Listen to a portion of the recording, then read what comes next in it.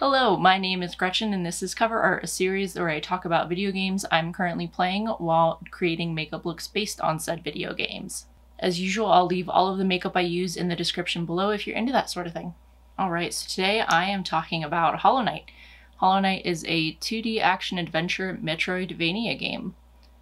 Hollow Knight was released in 2017 and is known to this day as one of the best and most challenging platformers around.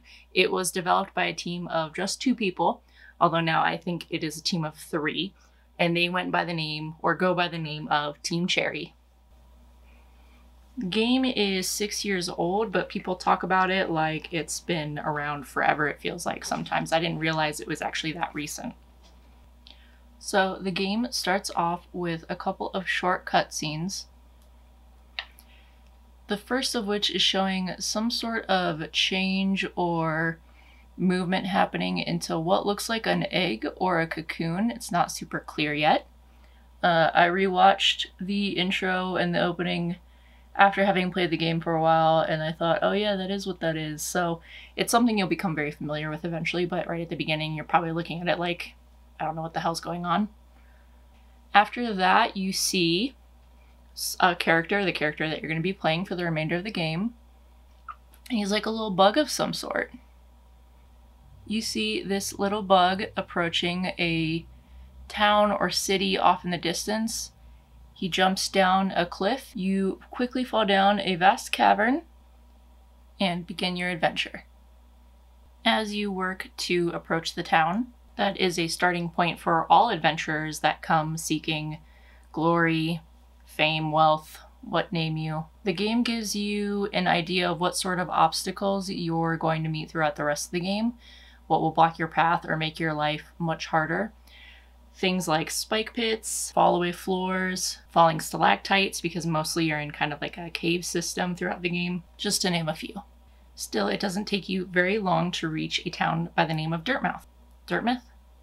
Dirtmouth.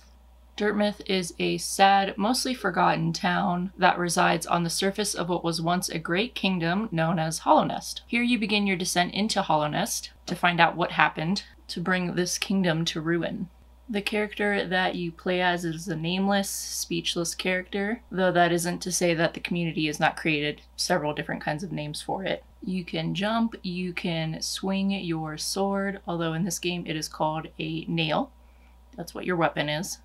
And you can find all sorts of things to do throughout the caverns and different areas. As you progress further and deeper into Hollownest, you'll find lore throughout, friendly and not so friendly creatures, as well as a variety of side quests to get into. Ultimately, this is a game where you can play as much as you want or as little as you want, with the end goal being the release and defeat of a long sealed away creature or being, entity, whatever you want to call it. So mainly in this game, you explore. You beat bosses, you get stronger, you get better equipment, you get better upgrades. Most of the upgrades and abilities you get are just found throughout the world in your exploration, although some can be purchased from different vendors. You start with your base weapon, which is that nail I mentioned before, and that can eventually be upgraded a total of 3 times. You can even train yourself in the use of this weapon by learning what's called nail arts, by finding the right NPC at the right time at the right place. I make that sound like it's incredibly difficult, but really it's kind of paced with you as you progress throughout the game. The game has a really good way of having this sort of like natural lead to things without just telling you to go to A, B, C, which I think is just phenomenal game design. Now, while you can just bash in enemies with your nail, there's also some long-range options for attacking, or mid-range as well. And there's also a way to heal yourself. This mechanic is known as soul in the game. You can collect soul by defeating enemies, which can then be used to either heal yourself, or it can be used to cast spells. Now, spells aren't necessarily inherent, you don't start the game with all of them, and need to be unlocked through your exploration of this vast interconnected world. Initially, you'll unlock the base version of a spell, and then that version can be further upgraded by even more deep diving and exploration. So don't worry, the further down you go, it does obviously get harder, but you'll get stronger. Another mechanism for customizing your character abilities are charms.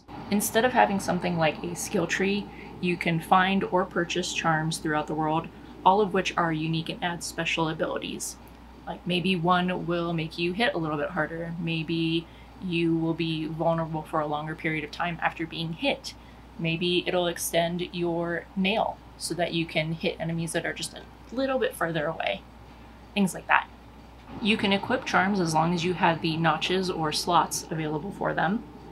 And some of them even pair well with one another. The more powerful your charm, the more it's going to cost to equip it. So like I said, there are notches or slots for these charms. Usually, sometimes a charm can cost 1 slot to equip, some can cost up to 4. And of course, you can add more notches as you progress throughout the game. Lastly, as I mentioned before, you gain abilities throughout the game. For instance, while your character might start off with a simple jump, you can eventually gain abilities that allow you to double jump, create a powerful long-range dash, or even grip walls as you are jumping and platforming around. The game is completely open world, but certain areas can only be accessed after gaining certain abilities or upgrades. If you're killed during your journey, you drop what's known as your shade, which is basically a fraction of your health and all of your money, or Geo, as it's called in the game. In order to restore your lost health containers, you have to go back to wherever you died, collect it by defeating it, and reabsorb it. This repairs your damaged health containers so you can go back to living a full health lifestyle, and you'll at least get some of your money, if not all of it, back. I think depending on the mode that you play, you'll get all of it back or you'll just get a portion of it back. Now, depending on the side quests you pick up or all the optional things that you do, there can be multiple endings to this game. So yes, though you are a nameless, speechless character, your silent choices do matter. So this is a game where it took me several attempts to really get into it, because I am not good with platformers at all. Every time I try a platformer, ultimately I just kind of get frustrated and walk away. And that did happen with this as well. Once I got past my own platforming insecurities, if you want to call it that, it is an incredible game and I love playing it. The art style is really dynamic in that the areas each have their own distinct style, and the vibes from one area to the next just flow really well together, even though a lot of the time the design and the color scheme is pretty different, though there are a lot of overlap with like greens, cool grays, and blues. It can be a little difficult to remember what you were doing in the game if you stop playing for a while and come back to it, as there is no quest journal.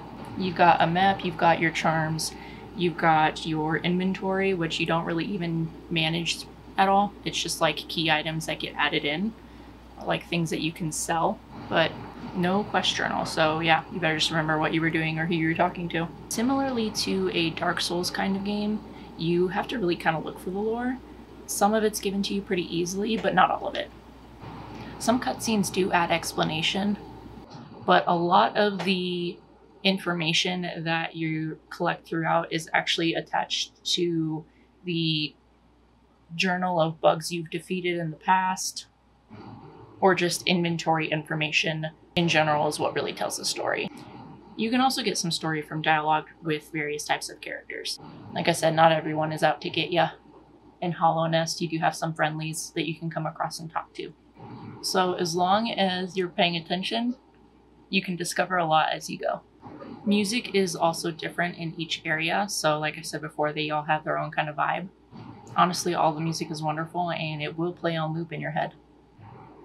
It's amazing how every time my bangs just poof. So that is Hollow Knight. 10 out of 10 would recommend, even if you're absolute garbage at platformers like I am. It will literally force you to get good at it. And it's a fun game. It's a really relaxing kind of color scheme where things are not necessarily muted, but like really calming, even though you might be in some intense situations. But overall, I'm really having fun with it. So I actually haven't beaten it yet because there's so much to do. I keep getting sidetracked, but I'm pretty close. I could pretty much go and beat it whenever I want at this point. That was this episode of Cover Art. Thanks for joining me, and I hope you have a great rest of your day or night or whatever comes next for you. Bye.